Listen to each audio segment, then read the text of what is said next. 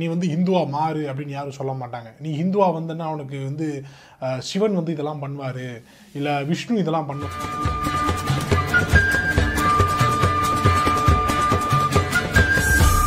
காலங்காலமாக மக்களை வந்து இந்த மதத்துக்கு மாறுங்க, இல்லை அந்த மதத்துக்கு போங்க அப்படின்னு சொல்லிட்டு மதவாதிகள், மத சிந்தனையாளர்கள் மக்களை வந்து தன் மதத்தின் பக்கமாக திருப்பி கொண்டு தான் இருக்கிறார்கள். இதை வந்து யாராலையும் நிறுத்தவும் முடியாது, இதை யாராலையும் கேள்வி கேட்கவும் முடியாது. அப்படிங்கிறனாலையோ என்னமோ இந்த உலகத்தில் எல்லாருமே ஏதோ ஒரு மதத்தை ஏதோ ஒரு வகையில் பின்பற்றிக்கிட்டு தான் இருக்காங்க. அவங்களுடைய எண்ணிக்கை தான் மிகப்பெரிய அளவிலான எண்ணிக்கையாக இருக்குது. ஸோ இதில் வந்து குறிப்பாக கிறிஸ்டியானிட்டி வந்து உலகத்தில் எல்லா மூளைக்கும் போய் சென்று அடைகிறதுக்கு மிகப்பெரிய காரணம் வந்து மிஷினரிஸ் தான். ஸோ மிஷினரிஸ் வந்து அந்த காலத்தில் நிறைய நல்ல விஷயங்கள் பண்ணியிருந்திருக்காங்க. அந்த நல்ல விஷயங்களில் சில விஷயங்கள் அப்படின்னு பார்த்தாக்கா, மதுரையில் இருக்கக்கூடிய அமெரிக்கன் காலேஜ், சென்னையில் இருக்கக்கூடிய மெட்ராஸ் கிறிஸ்டியன் காலேஜ், இங்கே ரெண்டுமே நான் படித்தேன். ஸோ இந்த மாதிரியான பல காலேஜஸை வந்து இந்த உலகத்தில் பல இடங்களில் வந்து தன்னுடைய சொத்தை விற்று இல்லை தன்னுடைய முழு முயற்சியை அது மேலே வச்சு மக்களுக்கு வந்து அறிவை நம்ம கற்பிக்கணும் அப்படிங்கிற ஒரு விஷயத்துக்காகத்தான் மிஷினரிஸாக இந்த உலகத்துக்கு அது வந்து பிற்காலத்தில் வந்து ரிலீஜனுக்காக மாற்றப்பட்டது. அது இப்போ வந்து ரிலீஜனை வந்து திணிக்கக்கூடிய ஒரு விஷயமாக இருக்குது. ஸோ இன்றைக்கி நம்ம பார்க்க போகிற படத்துடைய பெயர் ஃபைட். அதாவது இந்த உலகத்தில் அன்னைக்கும் சரி இன்னைக்கும் சரி எந்த ஒரு ரிலீஜன் ஆகட்டும், முக்கியமாக வந்து ஹிந்துவிசத்தில் ப்ரீஸ்ட்டை வந்து போய் ப்ரீச் பண்ணிட்டு அந்த மாதிரிலாம் இருக்க மாட்டாங்க. ஸோ ஹிந்துவிசம் வந்து ஒரு வாழ்க்கை முறைன்னா மற்ற எல்லா ரிலீஜனுமே சொல்லுவாங்க. இஸ்லாமும் வந்து இது வந்து வாழ்க்கை முறை அப்படின்பாங்க, கிறிஸ்டியானிட்டியும் இதுவும் ஒரு வாழ்க்கை முறை அப்படின்பாங்க. ஸோ அதெல்லாம் வந்து ரிலீஜன் இல்லை அப்படின்ற மாதிரி தான் அந்தந்த ரிலீஜனை சார்ந்தவர்கள் சொல்லுவாங்க. ஆனால் என்னை பொறுத்த வரைக்கும் ஹிந்துவிசம் மட்டும்தான் வாழ்க்கை முறை. அது வந்து யாரும் உங்கள் மேலே வந்து திணிக்க மாட்டாங்க. நீ வந்து ஹிந்துவா மாறு அப்படின்னு யாரும் சொல்ல மாட்டாங்க. நீ ஹிந்துவா வந்தன்னா அவனுக்கு வந்து சிவன் வந்து இதெல்லாம் பண்ணுவார், இல்லை விஷ்ணு இதெல்லாம் பண்ணுவார் அப்படிங்கிற மாதிரியெல்லாம் யாரும் சொல்ல மாட்டாங்க இந்த காலத்தில். அந்த காலத்தில் சிவனுக்கும் விஷ்ணுவுக்கும் உண்டான அந்த போர்களே வந்து அந்த காலத்தில் இருந்திருக்கு. ஸோ அதெல்லாம் தாண்டி இப்போ வந்து ஃபைட்டிங் ப்ரீஸ்ட்டை மட்டும் பார்ப்போம். இது வந்து ஒரு உண்மை சம்பவம், உண்மையிலேயே இது வந்து நடந்திருக்கு. ஒரு ப்ரீஸ்ட்டு, அவர் வந்து மிகப்பெரிய பாக்ஸிங் சாம்பியனாக இருந்திருக்காரு, ஒரு மிகப்பெரிய பாக்ஸராக இருந்திருக்காரு, வேர்ல்டு டைட்டில்ஸ் எல்லாம் வின் பண்ணியிருக்காரு. ஸோ அப்படிப்பட்ட ஒரு பாக்ஸர் அவர் வந்து ஒரு ஊருக்கு, அதாவது கிறிஸ்டியானிட்டியை எதிர்க்கக்கூடிய ஒரு ஊருக்கு போய் கிறிஸ்டியானிட்டியை ப்ரீச் பண்ண போகிறாரு. ஸோ இதுதான் இந்த படத்துடைய கதை.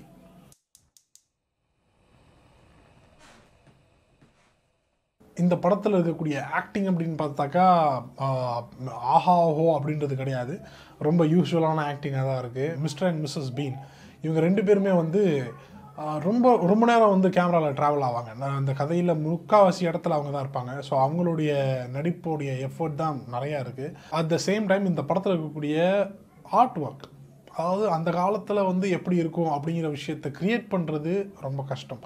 அதுலேயும் முக்கியமாக ஆல்ரெடி இருக்கக்கூடிய ஆர்கிடெக்சரில் நம்ம போய் ஃபிலிம் பண்ணுறது கொஞ்சம் ஈஸியாக இருக்கும் அப்படின்னு நினைக்கிறேன். ஏன்னா அந்த காலத்து பேலஸஸ் எல்லாம் புதுசாக க்ரியேட் பண்ண முடியாது. அதனால் அங்கே இருக்கிற பேலஸோட சில ப்ராப்ஸை மட்டும் சேர்த்துக்கிட்டு படத்தை பண்ணுறது தான் நம்ம பார்த்துருப்போம். இது வந்து முழுக்க ஒரு கிராமத்தை உருவாக்கியிருக்காங்க. ஒரு கிராமத்தை உருவாக்கி அதோட வளர்ச்சி காலத்தையும் அப்படியே வந்து படமாக எடுத்திருக்காங்க. ஸோ இது வந்து செட்டுக்கு தான் நம்ம வந்து மிகப்பெரிய பாராட்டை தெரிவிக்கிறோம். ரொம்ப அழகான ஒரு செட்டு, நல்ல அழகான ஒரு ஆர்ட் ஒர்க்காக இந்த படத்தில் வந்து அதை சொல்லலாம். அதை தாண்டி சினிமாட்டோகிராஃபி, எடிட்டிங் இது ரெண்டுமே வந்து பழக்கப்பட்ட ஒரு விஷயமாக இருந்தாலும் அதில் வந்து எங்கே பெஸ்ட்டாக பண்ணலாம் அப்படின்றத வந்து எக்ஸ்ட்ரா லைட்டு தான், ஆர்டிஃபிஷியல் லைட்டு தான், நேச்சுரல் லைட் கிடையாது. இருந்தாலும் அது வந்து நேச்சுரல் லைட் மாதிரியான ஒரு பிம்பத்தை உருவாக்கக்கூடிய அந்த ஒரு டெக்னிக்கலாக அந்த இடம் வந்து ரொம்பவுமே ஸ்ட்ராங்காக இருக்குது அப்படின்னு தான் சொல்லணும். ஸோ ரொம்பவுமே அந்த விஷயங்களை நான் வந்து என்ஜாய் பண்ணி பார்த்தேன். ஸோ இந்த படத்தை வந்து ஒரு அருமையான ஒரு நேர் சிந்தனை இருக்கக்கூடிய ஒரு மிகப்பெரிய பாக்ஸர் எந்த அளவுக்கு தன்னை தான் கட்டுப்படுத்திக்கிட்டார், எந்த அளவுக்கு தன்னுடைய ரிலீஜனையும் தன்னுடைய மெசஞ்சர்ஸையும் அவர் வந்து எவ்வளோ ஸ்ட்ராங்காக நம்பியிருக்காரு, அவருடைய ஃபேமிலி எந்த அளவுக்கு கஷ்டப்பட்டுருக்கு அப்படின்ற பல விஷயங்களை தான் உருவாக்கணும், இதை வந்து மக்கள் கொண்டு போய் சேர்க்கணும் அப்படின்ற ஒரு காரணத்துக்காண்டி தான் இந்த படத்தை வந்து கண்டிப்பாக உருவாக்கியிருக்காங்க. அது ரொம்ப அழகாகவும் வந்து இந்த படத்தை கன்வே பண்ணிட்டாங்க. நான் நிறைய இடத்துக்கு ட்ராவல் பண்ணியிருக்கேன். ஸோ இந்த படத்தை பார்க்கும்போது எனக்கு பல விஷயங்கள் ஞாபகம் வந்ததில் ஒரு விஷயத்தை நான் சொல்கிறேன். அது என்ன அப்படின்னு பார்த்தாக்கா, நான் வந்து ஒரிசாவில் லம்தாபுட் அப்படின்னு சொல்லிட்டு ஒரு இடம். ஸோ அந்த இடத்துல ஒரு ஒரு மிகப்பெரிய ஒரு ஹாஸ்பிட்டல். அந்த ஹாஸ்பிட்டலை வந்து கிறிஸ்டியன் மிஷினரிஸ் தான் நடத்துகிறாங்க. அங்கே நான் வந்து ஒரு 4 நாள் என்னமோ ஸ்டே பண்ணியிருந்தேன். ரொம்ப அழகான இடம். அப்படியே மலைகளுக்கும் காடுகளுக்கும் நடுவில் ஒரு சின்ன ஹாஸ்பிட்டல். அந்த ஹாஸ்பிட்டலில் டாக்டர்ஸ் எல்லாருமே இருக்காங்க. எல்லாருமே கிறிஸ்டின்ஸ் தான். ஸோ அப்படிப்பட்ட ஒரு இடத்துல நான் இருக்கும்போது நான் யோசிச்சு பார்த்துருக்கேன், அப்பா எப்படா இந்த இடத்துக்கு இவ்வளோ கஷ்டப்பட்டு இவங்க வந்தாங்க, இன்னும் இங்கே வந்து இவ்வளோ கஷ்டப்படுறாங்களே அப்படிங்கிற மாதிரி நான் யோசிச்சிருக்கேன். ஸோ அந்த மாதிரி மக்கள் வாழ தகுதியற்ற இடங்களுக்கெல்லாம் மிஷினரிஸ் போயிருக்காங்க, கிறிஸ்டியன் மிஷினரிஸ். அது வந்து மக்களுக்கு நல்லது செய்யணும் அப்படின்ற ஒரு எண்ணத்துக்கண்டி தான் போயிருக்காங்க. ரிலீஜனை திணிக்கணும் அப்படிங்கிற எண்ணத்துக்கு போனது கிடையாது. இப்போ ஒரு வேளை போகிறதுக்கு உண்டான வாய்ப்புகள் இருக்கிறனாலேயோ என்னமோ மோடிஜி அவர்களுடைய ஆட்சியில் வந்து நிறையாவே தப்பு நடக்குது. மக்களை 1000 தான் ரிலீஜனை திருக்கினாலும் உயிர் எடுக்கிறது நம்ம கையில் இல்லைல்ல.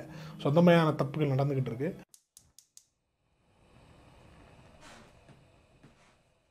அதாவது உன்னைய சுற்றி உன்னைய ஒதுக்கக்கூடிய அந்த மக்களை நீ எப்படி ஆதரிக்கிற, எப்படி அரவணைக்கிற, நீ அவங்களோட ஒரு ஆளாக எப்படி மாறுற அப்படிங்கிற ஒரு விஷயத்த இந்த படம் உண்மையிலே ரொம்ப அழகாக கற்றுக்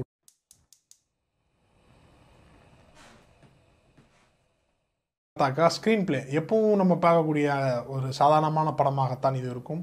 மிகப்பெரிய ஆச்சாக் புச்சாக் அப்படிலாம் ஒன்றுமே இருக்காது. ரொம்ப ரொம்ப பொலைட்டாக வாங்கப்பா போங்கப்பா அப்படி தான் இருக்கும். ஸோ ரொம்ப க்ளீனாக இருக்குது. ஒருவேளை இது வந்து ஆல்டர்னேட்டிவாக பல விஷயங்களை சேர்த்து காமிச்சிருந்தாங்க, இங்கே என்ன நடக்குது அங்கே என்ன நடக்குது அப்படின்ற மாதிரி காமிச்சிருந்தா நல்லா இருந்துக்குமோ அப்படின்ற ஒரு எதிர்பார்ப்பு எனக்கு இருக்குது.